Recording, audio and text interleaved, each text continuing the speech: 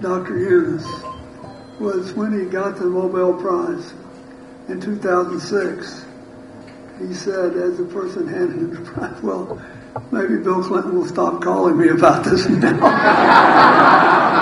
He brings someone from Bangladesh to tell the Americans what to do.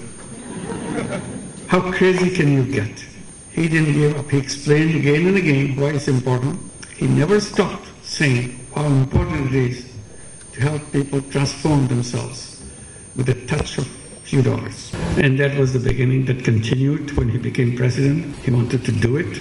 It's amazing, meticulously designed thing. It's not just suddenly came, it's not like that. Very well designed. Even the leadership pattern, people don't know who the leader is. So you can't catch one and say, okay, it's over. It's not over. So it's a completely diverse.